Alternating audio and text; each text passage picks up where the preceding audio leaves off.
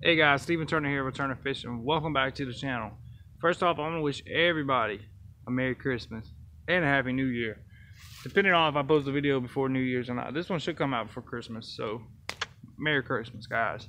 So I've been getting a lot of emails and comments talking, can you teach me more about how you go about finding where the fish is at and once you locate your fish on your graph and stuff.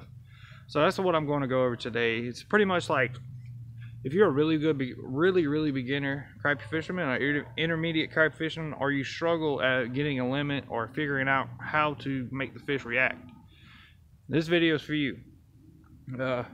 After I get done talking about the rod and reel setup, I'm gonna show a clip. It's about 10 minutes long of me just fishing, but I catch them and I'm showing you exactly my thought process, what goes into it, and how to repeat the cast that you're doing. So let's talk about the setup real quick. Now, beginner setup, I want a limber rod. Like my rod, I can double it up almost. This is a 410 slab tail rod. Now, what you need to do is go out and get your ultralight rod about 6 foot long if you're a beginner. If you're not, use your whatever setup you got. 4-pound Mr. Crappie line. High vis. I love high vis because I'm able to watch it, and as that jig falls, you can see the line jump and get you a slab real quick.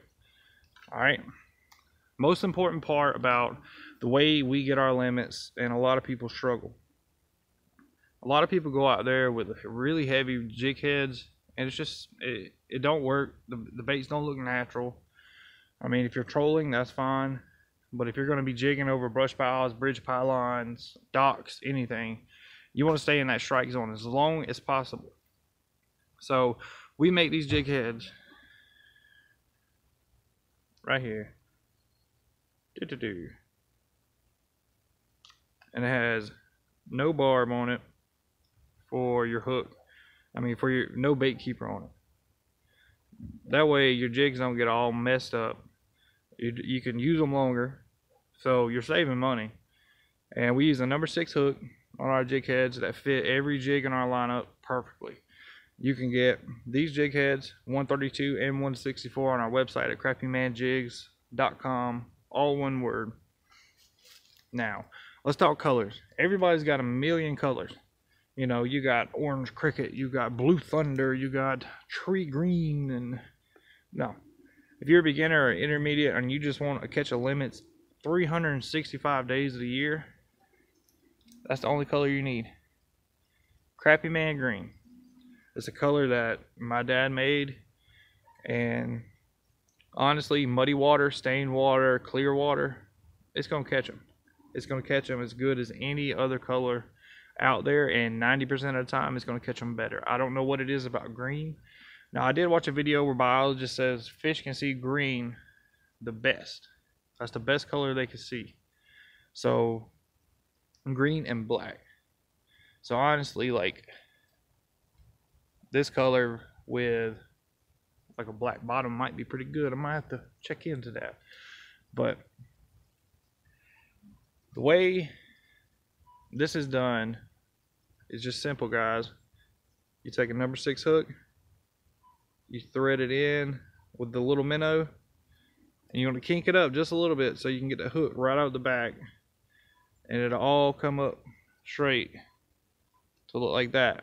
Now I've got this tied with an improved clinch knot. You could tie it with an improved clinch knot, a Palomar knot, a loop knot's really good. I just hate tying them. I've got videos on all those knots on the channel. You can check them out. But like I said, guys, if you want to catch more fish, hit that red button down below, and that's going to catch you at least 3 2-pounders this year. Well, maybe not this year, but next year. But I'm going to show the clips. I hope y'all enjoy. Hit the thumbs up for me, and let me show you how I catch a crappie. So you got your jig tied up, 4-pound test Mr. Crappie. You got it on whatever rod you want. A little ultralight rod. Now, first thing you want to do is try to find a brush pile. If you don't have a depth finder, you can just go dock to dock until you find the fish or whatever. But see, I'm pulling up on this brush pile. I don't know if y'all can see my depth finder, but it shows a fish at 6 foot and a fish at 8 foot. So this is the first cast on this dock. So I'm gonna let out from the end of my tip to there. That was about 5 foot, so I wanted about 7 foot, so I let out a little bit more line. Now what you're gonna do, I put my line on my finger so I can feel every little bump. And that 132 ounce jig head, or 164, but there's a little current right now, so I got 132, is gonna slowly bring that jig down into whatever strike zone is out there. You just gotta figure it out. And what I'm gonna do, I'm gonna bump it up and down probably every 5 to 10 seconds. Now what this does, it gives the jig action, and also if the fish engulfs it and doesn't bite, when you bump it, you'll feel the pressure and you'll be able to set the hook.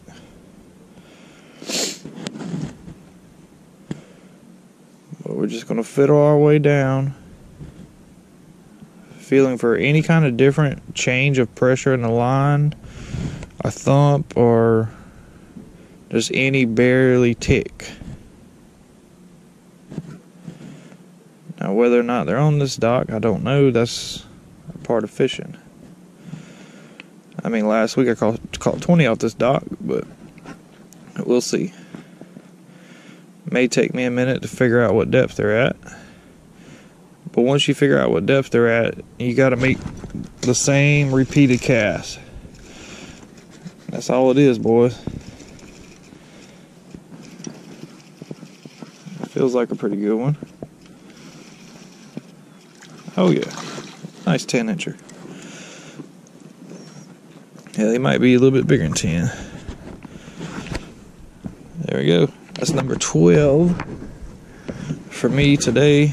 I know I just started this lesson, but caught some earlier. Some guys around couldn't really talk, but it was on a different dock. That was really the first cast here. So now, like I was saying, repeat cast. So I'm doing the same thing. That's about 4 foot. So I want to be about 7 foot. Right there. I mean, it takes time to learn that. Alright, same little deal. We're going to let it go down until it gets to the strike zone.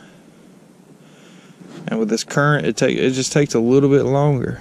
With these small jig heads, it's more about slowly fishing it than power fishing it. You don't want to throw it out there and wind it in as soon as it gets down a little bit.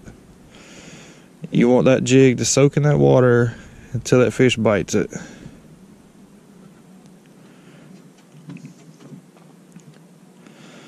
So every 5 to 10 seconds, just gonna give it a little bump. And sometimes you don't even do that, because I mean, naturally your hand's gonna shake. See, that one didn't even bite. I hope y'all could see that. When I picked up to bump it, there was pressure. And normally when they're about this big, they don't bite. Well, they do bite, but you can't really feel them.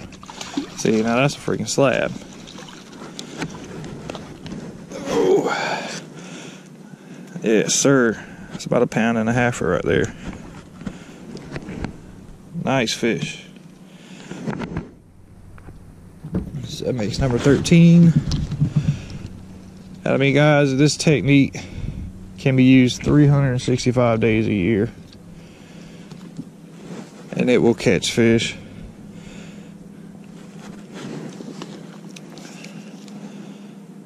So now, what do? Same thing we just did. We're gonna flick it under there. That one went about 6 foot, so I really ain't got to put that much line out. Now we're just waiting on it to fall down there until the strike zone.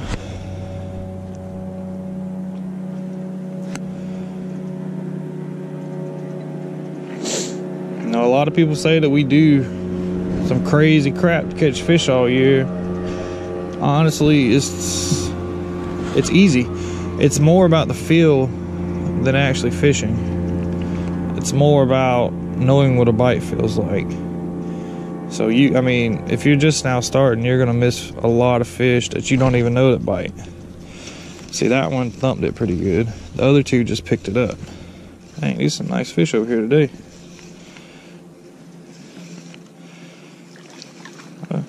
felt bigger than he was. But that's a 9-incher. Makes number 14.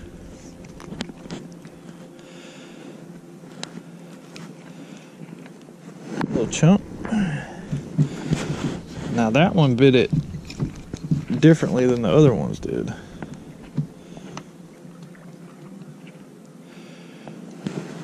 That one bit it on the fall. And he thumped it. The other ones just picked it up.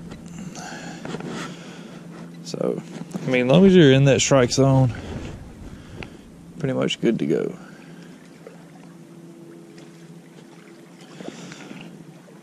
See if we can get one more. I'll end the video right here. But this is the technique, guys. Very simple, very finesse. And I mean, anybody can do it. Put your finger right like I do.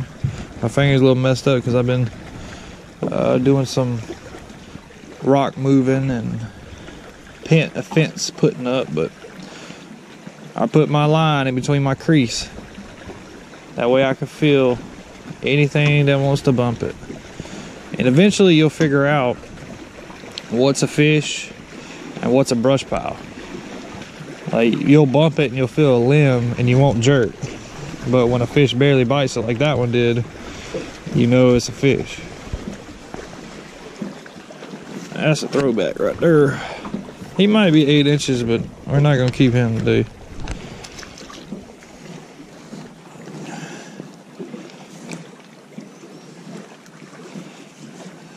Alright, so when you got your strike zone in one spot, what happens if, you know, they start biting? You just, you gotta undo your bail. And fix your jig.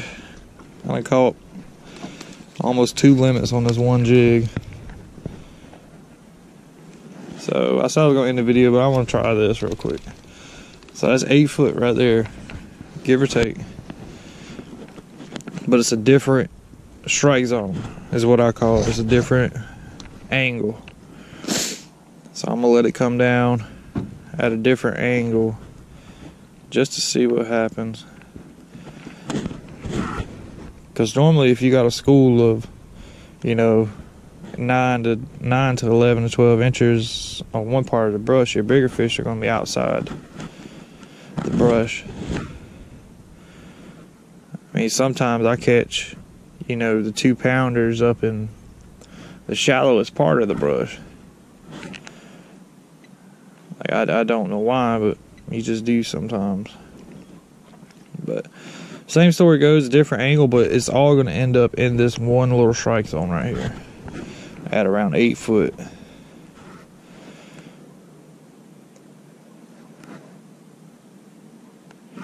Now we're sitting in probably 21 feet of water.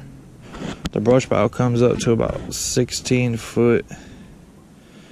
Well, not all the way 16 foot, but it'll make the water seem like it's 16 foot. So you got about 12 foot you can play before you start getting hung. So like now I'm give or take around 8 foot. I didn't get a bite. You can drop it, always drop it down a little bit, but you want to keep your line tight as you go down. Like, just barely go down with your rod and bump it as it goes down, because playing with Livescope, you'll see that they'll come up and look at it, and if you can bump it, you might be able to get that reaction strike.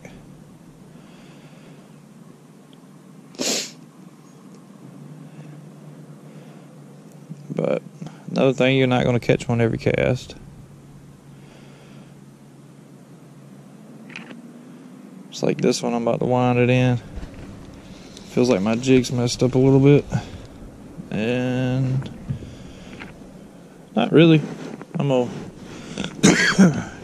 gonna hit it with a little shad scent like that.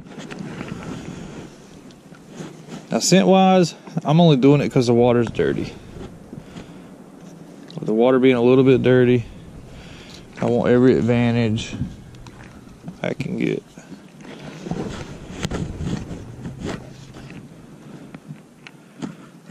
So the jig's going down. We're gonna bump it on the way down.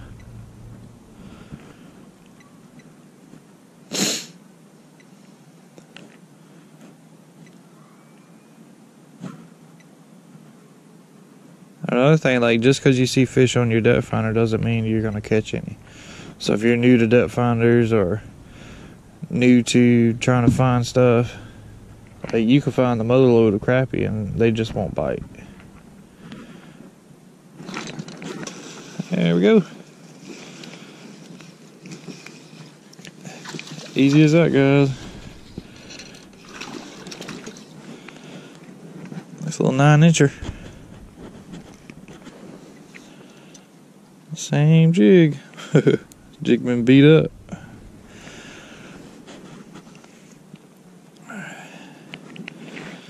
Another one. So that gives me, I think, 15. But make repeat cast. Like, every time you cast, try to remember what you do. Like, I don't remember that, but let's say I throw over here. Alright, I know I threw that far. So I need to remember I threw that far. And I'm going to let that go down, and if he bites it on the way down, I need to remember that he bit it on the way down. Now, if it gets to where the line's tight, and you haven't caught one, and you open your bell and give it a little bit more line, remember how much line you give. That way you can make repeat casts, because when you get a bite, that's where they want to bite, for the most part. Now, you may be able to catch them a little bit higher, and you may be able to catch them a little bit lower. Depends on if they're coming out the brush or they're stacked on top of the brush. So like now, I'm probably in about 6 foot of water with the current, because the current's pushing my jig this way. So every time I bump it, the jig is in the current. And eventually it'll come all the way down. So I'm going to give it some line. And I remember I went this far with the rod when I gave it line. Which we may not catch one over here today.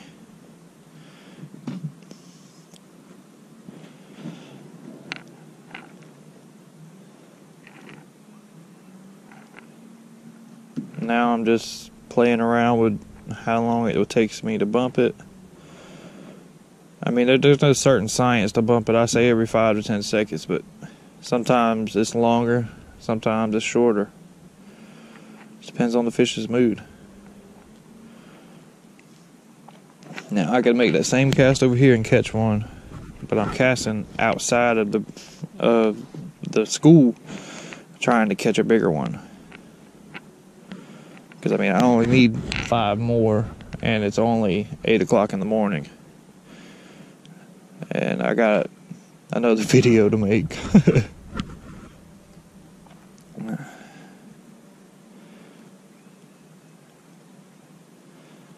Well, I was hoping I'd catch one over here. But sometimes I catch them. This is normally how I catch the bigger ones. It's fishing off of the school.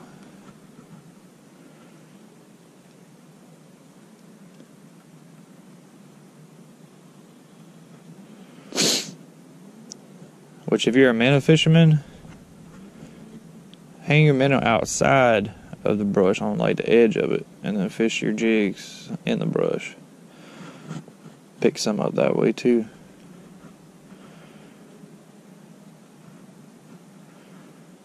Alright, I think it's a no-go over here. So now, go back to what you were doing. I'm taking, flip it up under there. That one went about 6, so I'll give it a little bit. I'll line up. That's 8 right there. In my head, it's 8. It might not be 8. But whatever it is, that's where they're biting. I'm going to let it go down. We're going to let this striper fisherman come over here.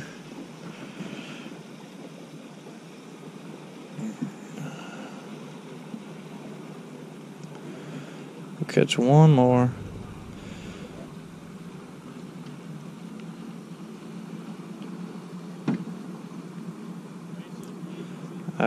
That's Brad Taylor's Outdoors.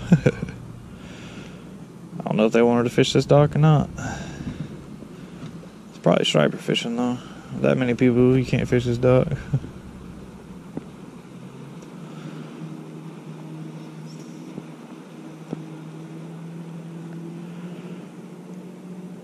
Alright.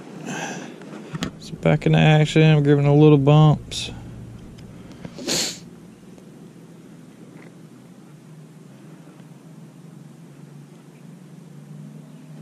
Oh, we had a little bite right there. Wasn't huge though. There's another bite. Oh my god. Alright guys. Got 5 more to go and I need to save them for the next video, but that's pretty much it. Like, if you have any questions, just let me know in the comments down below. Be happy to answer. And as always guys, hit the subscribe button, share the video with somebody that needs to learn this technique, how to catch a big old slab on Lake Murray. And I'll see y'all on the next video I'm about to go make now. Yee!